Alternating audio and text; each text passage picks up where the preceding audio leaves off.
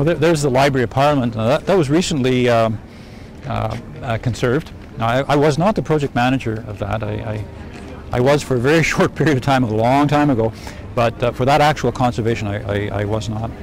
But they did a lovely job.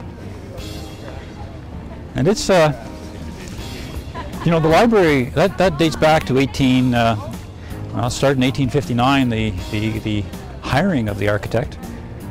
And, but it's a different generation of building than the center block. The center block is 1916.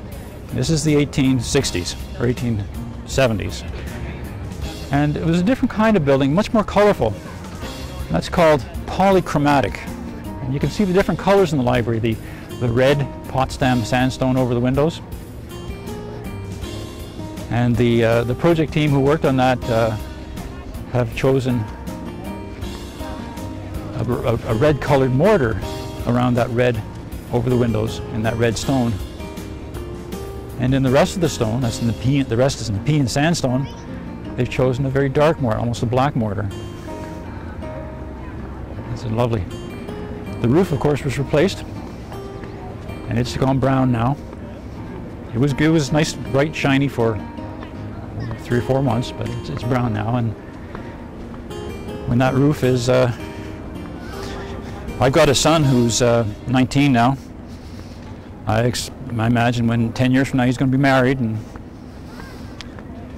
when his children are 20, so that's 30 years from now, and if my grandchildren, when they're adults, they're walking around here just like we are today, that roof will be apple green, just like the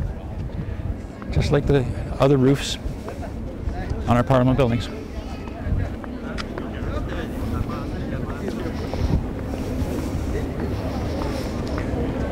You see that tower there that I'm pointing at? Yes. The tower? Yeah.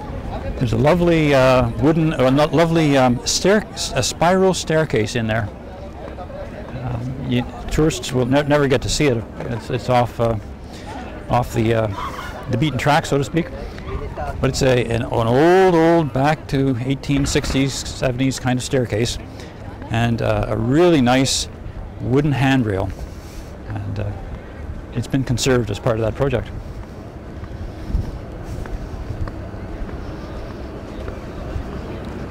It's a great job. Before industrial pollution, before the industrial age, the air quality, we didn't have, there was no acid rain. And copper roofs behave quite differently. They wouldn't go green. And in fact, a copper roof would stay bright and shiny for maybe 30 years and would start to go brown. And brown would be the end state of a copper roof before the industrial era. Bruce, I'd like to go over to the statue there. And that's where see the statue there where the tourists are? Yeah. That's the statue of Sir John A. Macdonald. That's Sir John A. up on top of the statue. And as I mentioned before, statues were very high in those days, and when you got up close it was very awkward to look at the statue, and so they put allegorical figures at the bottom. And now next to that woman in green, that's an allegorical figure.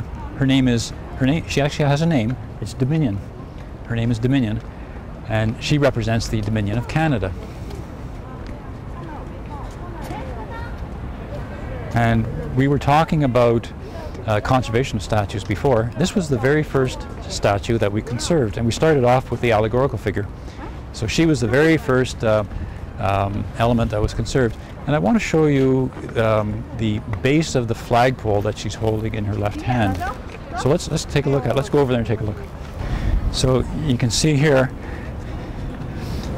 on her knees and on her dress, on her toenails and toes.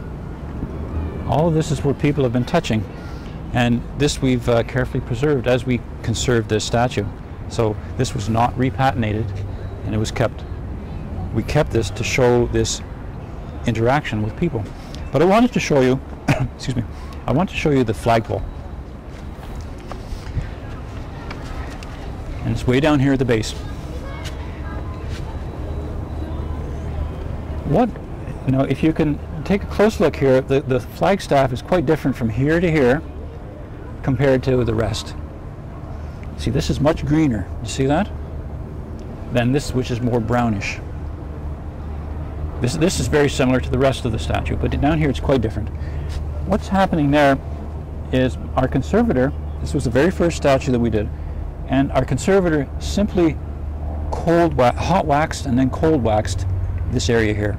He didn't patinate that green with the chemically pure form of liver of sulfur like we would do. So he just did this, and up here he patinated the green and then hot waxed it and cold waxed it. And he showed, I was here with a meeting when I had my project team here, and we had art experts. I had art experts on my team from the House of Commons and Public Works and the National Gallery and private sector. And my conservator asked us, which do we prefer? Do we prefer this, or do we prefer this? From his perspective, each was very fine from a conservation point of view. And we all thought this is what we preferred from a visual point of view.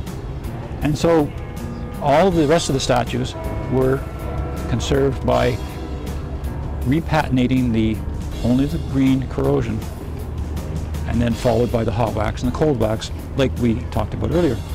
But we maintained this here. We kept this as part of the story of this statue.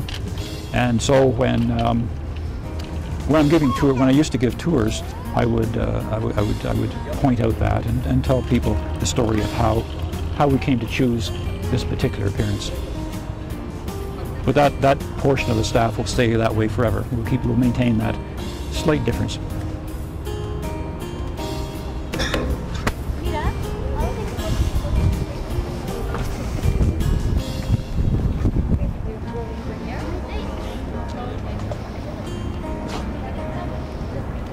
Pwede bang umpo? Baka hindi pwede?